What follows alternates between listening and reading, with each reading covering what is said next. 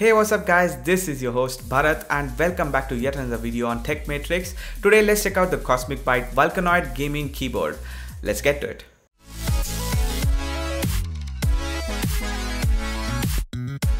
The Vulcanoid keyboard costs just 499 INR for India. That's very cheap. They come in one color, black, and the packaging is basic. It comes in a cardboard box. Inside you get the Vulcanoid keyboard and nothing else. The Vulcanoid keyboard is broad at 483mm by 178mm and 29mm thick. These weigh about 520 grams and are made of decent quality materials. The cable is not braided, but it's a rubberized made 1.5 meter cable which has standard connectors.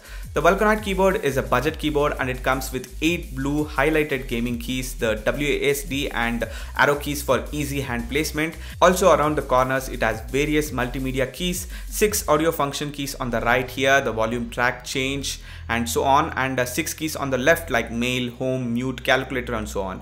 It also comes with an integrated armrest at the bottom for ease of use, and these are membrane keyboards and not mechanical, so it's not tactile but a mushy key press, so there is a very little noise. These are pretty ergonomical and easy on the hands.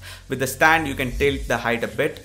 This is a plug and play keyboard without the need of software. These are also spill proof, so you won't need to worry of accidental spill of liquids on the keyboard. It has outlet holes to easily drain them out, which is a big plus on this budget. Now this is not waterproof though, so don't dip it into a tub.